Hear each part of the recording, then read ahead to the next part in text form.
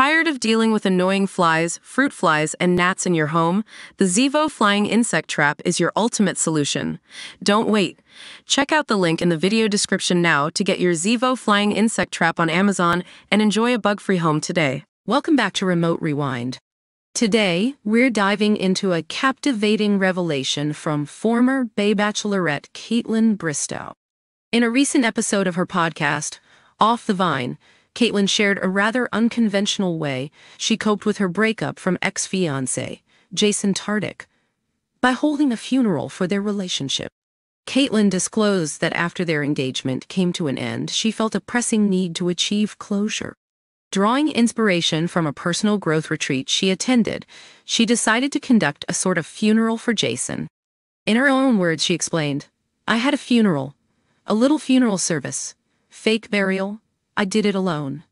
I didn't bury anything. It was all mental.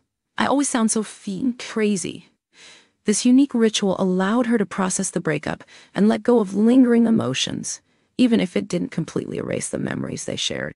She emphasized that the practice was a visual way to say goodbye, stating, "It shifts something in the old brain. It really does do something." Although Kaitlyn is still navigating her feelings about Jason, she is actively exploring the dating scene herself. Recently, she faced mixed emotions after Jason hard-launched his new relationship with Kat Stickler, and while she asserted she was not hurt, she was working through some disappointment and anger. Adding to the intrigue, Kaitlyn has been rumored to be seeing Zac Clark, who was formerly engaged to Tayshia Adams. She even candidly recounted a challenging conversation with Tayshia regarding a date she planned with Zac, revealing that the response from Tayshia was less than welcoming. So, what do you think about Kaitlyn's decision to hold a funeral for her relationship with Jason?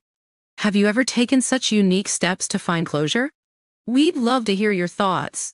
Don't forget to stay tuned for more updates and insights from the world of reality TV. Bite. And so.